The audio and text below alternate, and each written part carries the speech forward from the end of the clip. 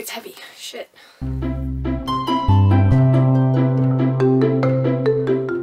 Hello my sweet angels, it's your girl Jay, and today I am here with my July wrap-up for 2024. I read a total of 22 books this month, so I will be splitting it up into 2 separate parts, so without further ado, let us get started. I'm not gonna lie, my reading month did not start off so hot. The first book I'm gonna talk about is How to Break a Boy by Lori DeVore. I gave this book a 1 out of 5 stars. I was not a fan. So this follows Olivia Clayton, who is the second most popular girl at her high school behind her best friend Adrian. When Olivia walks in on Adrian sleeping with her boyfriend, she wants revenge. So she strikes up a deal with good boy Whit in order to get her grades up so that she can escape Buckley once and for all. It took me months and months and months to finish this book because I literally despised every single one of these characters except maybe Claire, who is the trio in this friend group. I did not give a shit about any of these characters or what happened to them.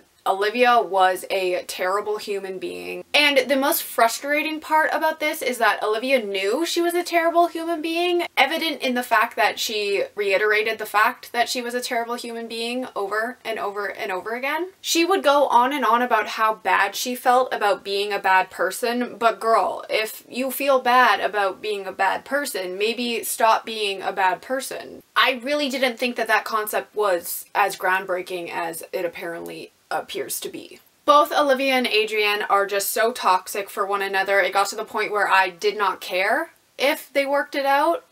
This book was not for me.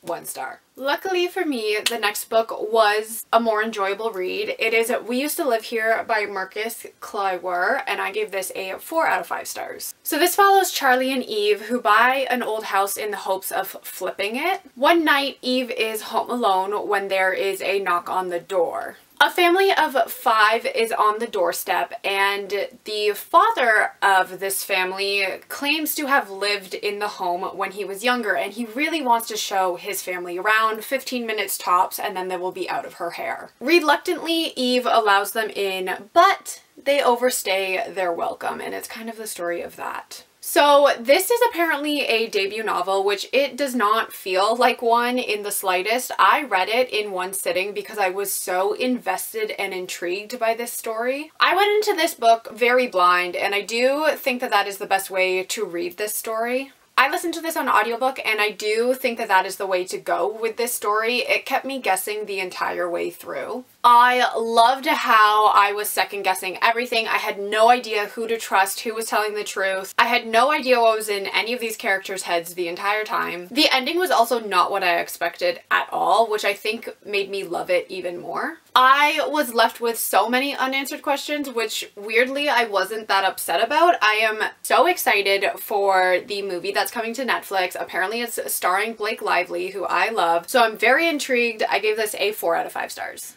Next up, we have The Lightning Circle by Vicky Van Sickle. This is another one that I gave 4 out of 5 stars. This is told in verse, and it has some pictures sprinkled throughout, which I really enjoyed. But this basically follows Nora. She is escaping a heartbreak that she just had, and she decides that she is going to become a camp counselor for the summer. I've been a camp counselor since I was 14. I'm now 28, so this book really did hit home for me. I actually run a summer camp of my own now, so I related to this character on another level. Vicky really encapsulates the vibe of camp, like camp names included. Mine is Pivot, in case you're wondering. I flew through this in one sitting. I think that a lot of themes in this are ones that people can relate to. It focuses heavily on women supporting women, which I really loved. I really enjoyed watching Nora gain her confidence as the summer progressed. The one big complaint I have about this is that I really do wish that we saw Nora a little bit after camp, or like maybe coming back a year later. I think that that really would have enhanced the story for me, but overall I really enjoyed it. 4 out of 5 stars. Next up, I have The Return of Ellie Black by Amiko Jean, and I give this one a 4.5 out of 5 stars. This follows Detective Chelsea Cahoon, who has dedicated her life to finding missing girls after the disappearance of her sister Lydia 20 years ago. Ellie Black has been missing for 2 years and she is suddenly found by hikers in the woods. The only problem is that she won't tell anybody where she's been. Ellie seems to be hiding something and Chelsea is determined to find out what that is. I really enjoyed this way more than I thought I was going to. I listened to it on audiobook. It has a full cast and I highly recommend that that is the avenue you take to read this book. I flew through this book in one sitting. I was so invested in the story. Right from when Ellie is found, I needed to know what happened to her. I really loved the multiple point of views in this. I think that it really enhanced the story. I will say that I do think that you should look up some trigger warnings for this book because it does get pretty intense pretty quickly. It is more of a slow burn, but it is so worth it in the end. And I did not see the twist coming, which definitely enhanced the story for me. The next 3 books that I have are all part of a trilogy. The first is Gilded Cage, second is Tarnished City, and the third is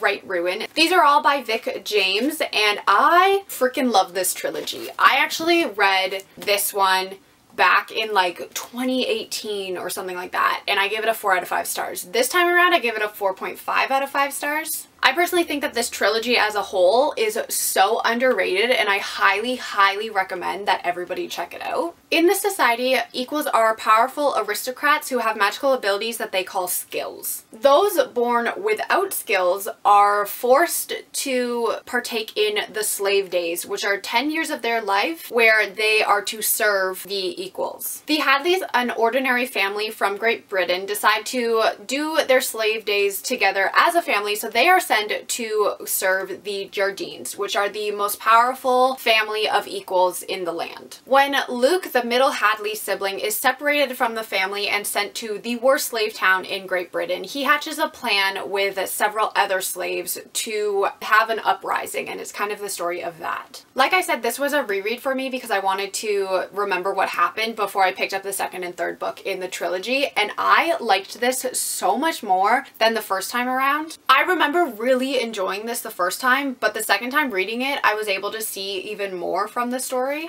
The Hadley siblings are all just so endearing and you can't help but root for each and every one of them. There are so many terrible, unlikable characters in this book, such as Buddha. She is something else, but I couldn't help but want to know more about them. Like, I loved to hate them. All of them are just so complex and layered, especially Cillian, who is the youngest of the Jardine siblings, was such an intriguing character. He was so multi-layered and so powerful. I needed to know more about him, and I think that the ending was so well done, which leads me to the second book, my favorite of the entire trilogy. I gave this one a 5 out of 5 stars. This one picks up very shortly after the first one finishes. The series definitely gets darker as the story progresses. This one took me out. There were so many twists and turns in this. I felt like I had whiplash, but I loved every second of it. Similar to the first book, we get multiple points of views in this, but I think that it helped enhance the story so much because you really get to see every character's motives. There are so many characters that you think are going to act one way based off of what they did in the first book, but they do a complete 180, and it was so fascinating to see.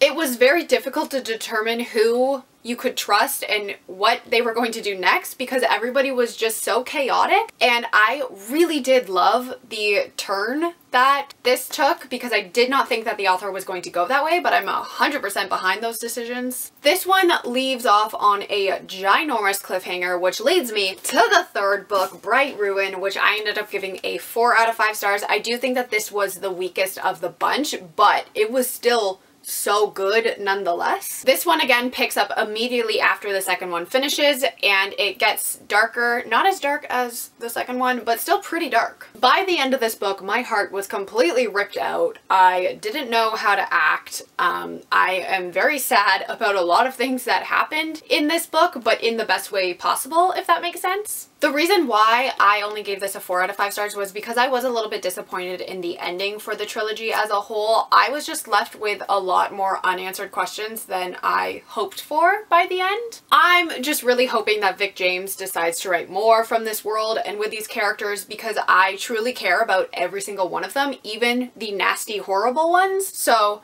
Please, Vic James, if you're watching, I need more of these characters. I highly recommend the trilogy as a whole. It is so, so underrated. Next up, I read Don't Tell a Soul by Kristen Miller, and I gave this one a 3 out of 5 stars. This follows Bram, who after a scandal in her hometown moves to a secluded mansion rumored to be haunted with her recently widowed Uncle James. In this town, girls go missing often, and Bram is slowly uncovering the secrets that Luth is hiding. This started off extremely slow. I think I was expecting it to be more of a haunted house story, which this is not what it was in the slightest. I honestly only continued reading because I wanted to know what the scandal that Bram went through in her hometown was. There were a lot of subplots in this, and I think the one that I found the most intriguing was about Lark, who is James's stepdaughter, and what happened to her. I did think that things were wrapped up a little bit too easily and conveniently for my liking. It was an okay read. I don't think that it was anything that like blew me out of the water, but it was alright for what it was. I gave it a 3 out of 5 stars. Next up, I read Under Rose-Tainted Skies by Louise Grenwall, and I give this one a 3.5 out of 5 stars, which seems to be a very unpopular opinion because so many people gave this a 5 out of 5 stars. This follows 17-year-old Nora, who suffers from OCD, anxiety, and agoraphobia. She has not left her house in years. She chooses to watch people through her windows and on social media, but then a boy named Luke moves in next door and her whole world changes. There were things in this book that I really did enjoy, such as the mental health representation. I think that that was really well done, but I am not the biggest fan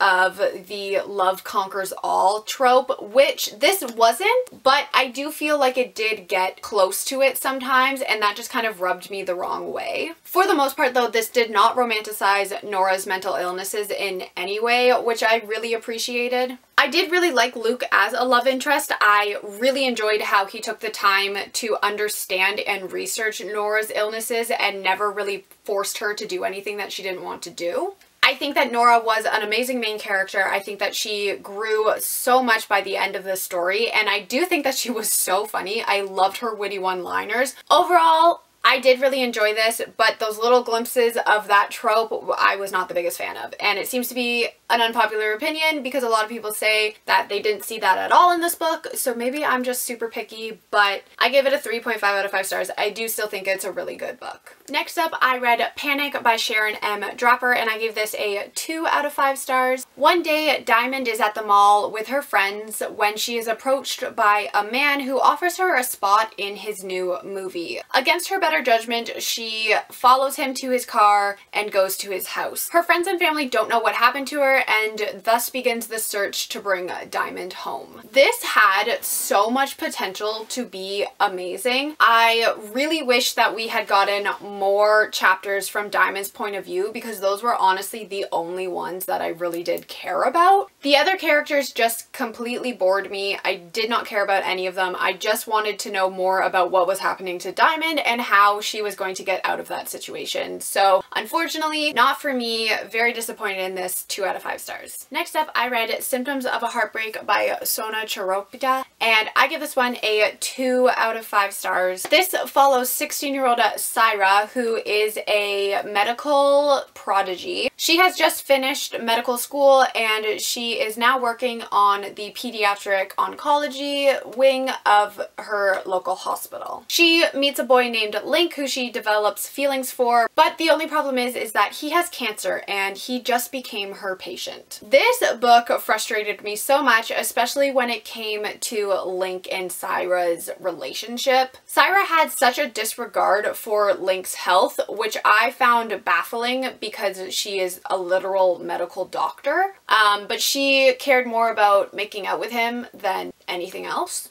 And I found it really odd because when it came to every other character and their health, she was so determined to ensure that their stay at the hospital went well and they were comfortable and they were getting the best care possible. So I just didn't really understand why she completely threw away those morals in order to make out with this boy. I also didn't personally feel a connection between Syra and Link, so I didn't really understand why she was risking her entire medical career for this boy that she just met. I would have loved this story so much more if we had gotten Link and Syra having a platonic relationship. I was also not the biggest fan of the subplot of Syra being the girlfriend of a closeted gay character. I just didn't like the way that that ended up unfolding in the story. One thing I really did enjoy about this story though was the emphasis on Indian culture. I do think that I learned a lot from reading this book, and I did also really enjoy Link as a character. Overall though, I was not a fan of the romance, which was a big part of the book, so it just was not for me personally. But there were other parts that I did enjoy, so I gave it a 2 out of 5 stars. The final book that I'm going to talk about for this part of the wrap-up is If You Only Knew by Parina Pickett, and I gave this a 2.5 out of 5 stars. This follows Corey, who has just been released from jail for a crime that he did not commit. His former gang approaches him and threatens him, so he goes with them to trash the house of the prosecutor, Kent Hopper, who put him in jail. Wanting nothing more than a fresh start, Corey goes to Hopper and admits what he did, so his daughter, Tessa, convinces her father to allow Corey to right his wrongs by cleaning up the mess that he made. As Tessa and Corey spend more time together, they can't deny the chemistry between the two of them. This book had a very big case of insta-love, which is a trope that never really works for me unless done in a very specific way. So I wasn't the biggest fan of this romance. I just did not believe the chemistry between the two of them. It felt very forced and ingenuine in my opinion. But I did really like Corey and learning more about his backstory and why he originally joined the gang in the first place. I really liked how much he cared for his family and how he was going to do anything in order to provide them a better life. You couldn't really help but root for him in the end. And then I did also really like Tessa. I really liked how she would fight tooth and nail if she cared about you and would not back down from a challenge whatsoever. I do think that the pacing was a little off. It did drag a little bit for me. Overall, it just wasn't for me, but I do think that a lot of people would enjoy it, so I give it a 2.5 out of 5 stars. Alright everybody, so those were the first 12 books that I read in the month of July 2024. If you're interested in the other 10 books that I read, I will have that up on my channel as soon as possible so you guys can check out part 2 when it is uploaded. Let me know down below if you have read any of these books and what you thought of them, and I will see you all in my next video. Goodbye!